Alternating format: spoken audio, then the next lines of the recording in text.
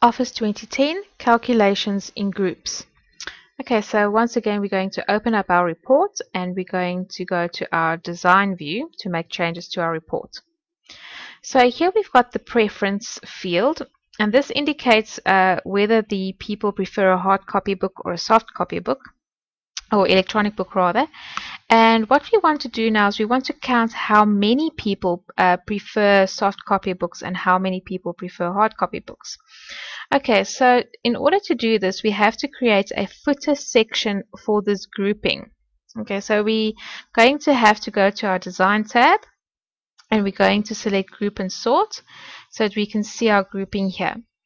So to add a footer section, we're going to go to more and we're going to select without a footer section. We're going to click on the drop down and we're going to select with a footer section.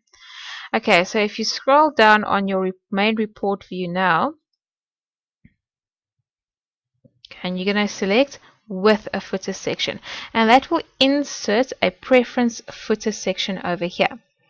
Once you have that footer section, you can go to your design tab again and you're going to select a text box to insert your calculation.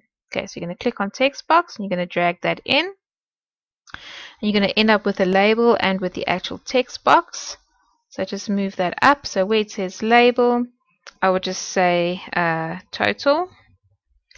And then here where it says unbound is where you're actually going to type in your calculation. So I'm going to say equals count, and we're going to count the number of names in each group. Remember that you need to put block brackets around the field names that you're going to use in your calculation. You're not going to see the answer here. You'll need to go to your report view or your print preview view. So in your print preview view, there's your label that you've typed in, and there's your calculation. So there's 1, 2, 3, 4, 5 people who prefer electronic books. And if you scroll down, 1, 2, 3 people who prefer the hard copy books. Okay, so that was the long way around. Let's just go back to design view quickly.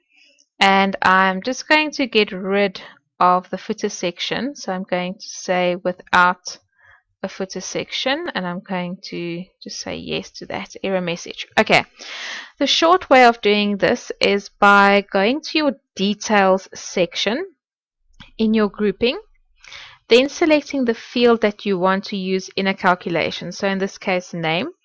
It could also be amount or anything else. And then you're going to go to your design tab and you're going to go to your totals section over here. Right, and you'll see it gives you two options, count records or count values.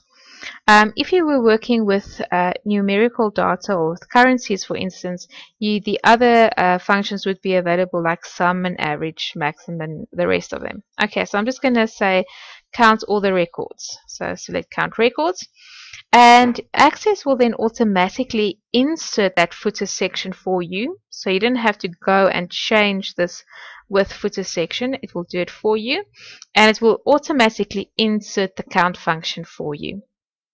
Okay, so let's quickly go to our print preview again, and you'll see it will give you the same answers over here. Obviously now you don't have that label, but you can always insert the label separately.